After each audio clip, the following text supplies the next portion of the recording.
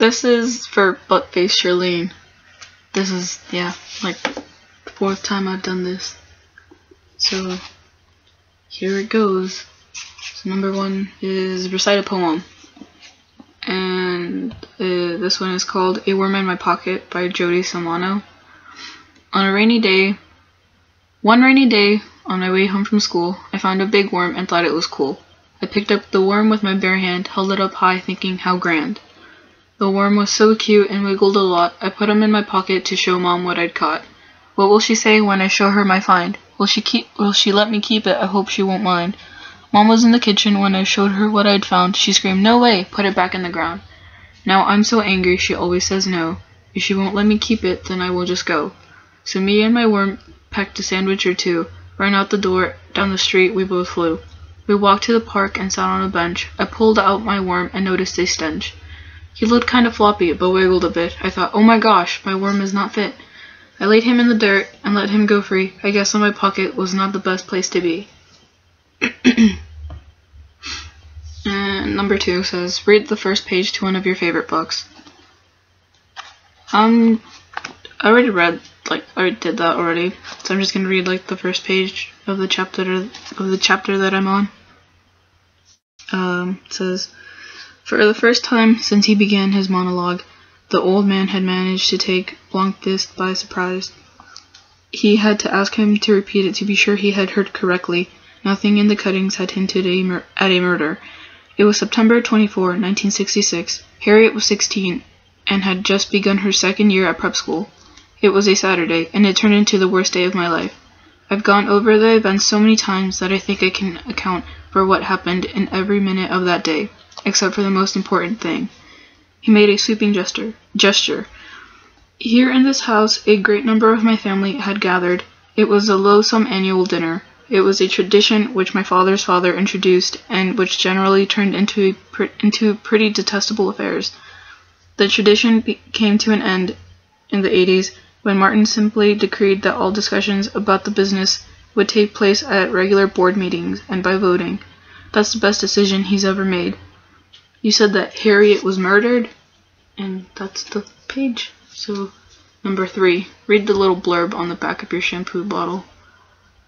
I don't feel like going to get my shampoo bottle, so I'm not gonna do that one. Sorry. 4. Do a tongue twister. Hold on.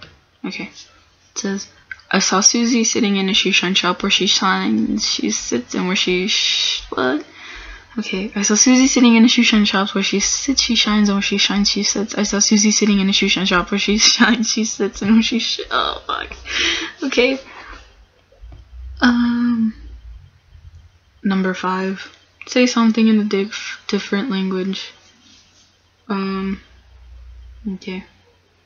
Me gusta tocar el clarinete. Yeah, that felt weird.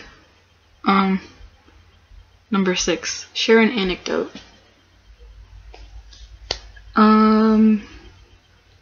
Okay, well, a couple days ago, someone took trombone slide oil and decided to draw penises on the lockers in the band locker room. And yeah, the band directors were pretty pissed about that. Number 7. Do the rains in Spain stay mainly on the plains? Is this a literal question? It's like, I don't know the answer to this. I'm gonna go with no. I don't know. Number 8. Summarize the last film or TV episode you watched.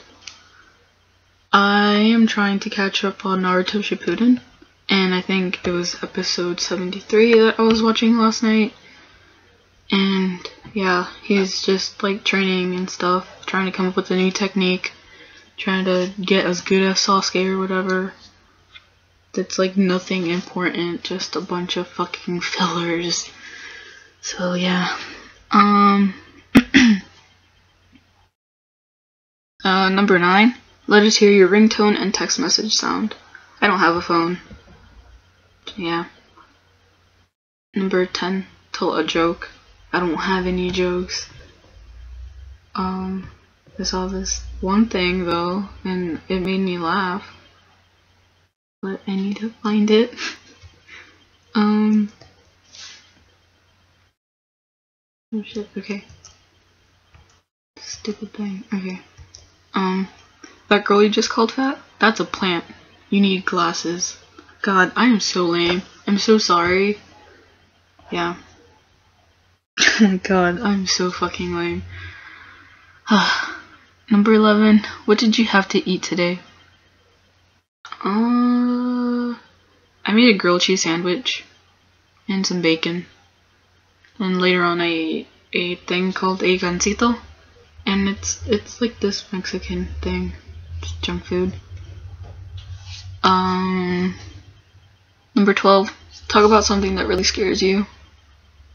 Ghosts. Ghosts scare me a lot.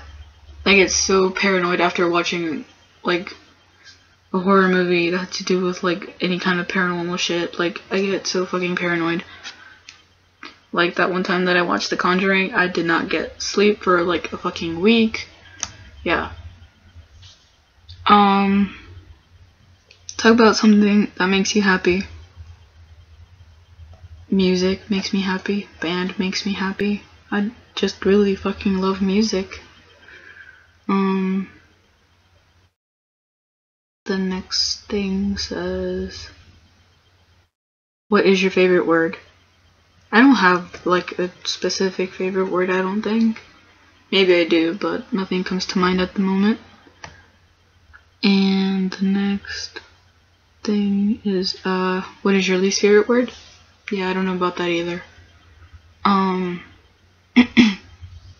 What sound or noise do you love? Or, no, my bad. That's another one. Number 16 is what turns you on. So, I guess deep voices. Yeah, I like deep voices. And number 17, what turns you off? If you're like really ignorant or you act like a straight up asshole, I'm not going to like you. I'll probably show it like right away. Apparently people can tell when I don't like them. I actually try to hide that, but I guess it doesn't work. Number 18. What sound or noise do you love? Okay, this is really, really weird, but I like the noise that a backpack makes. Oh my god. When you like, I don't know, pick it up or set it down, it makes a certain noise, and I don't know, I like it. I don't know, I'm weird. I'm sorry. Number 19. What noise do you hate? Oh my god. When you fucking scrape a fork on a plate, if you do that, I will murder you. Oh my god. Don't ever do that around me. Same thing, if you're chewing gum, don't chew it with your mouth opened, because, no. Okay. Number 20. What is your favorite curse word? I like to use fuck and shit a lot. I don't know why. It became a habit.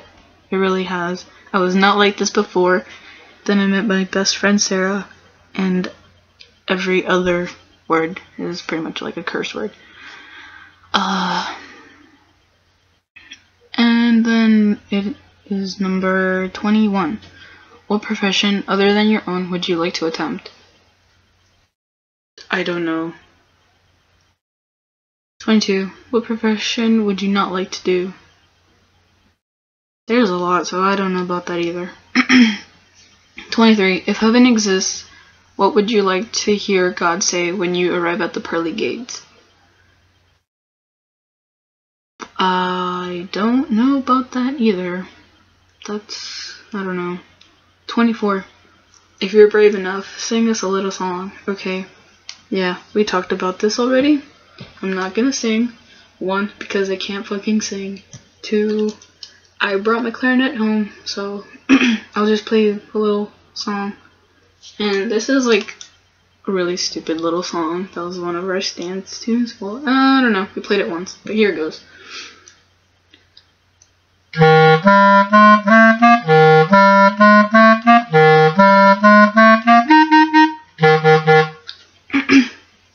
I'm sorry for being so lame. Yeah, I hope you weren't expecting anything, like, you know, too big or too grand or anything, because, yeah. Okay, that's it. Thanks for asking, I guess. I don't know. Yeah, okay, bye.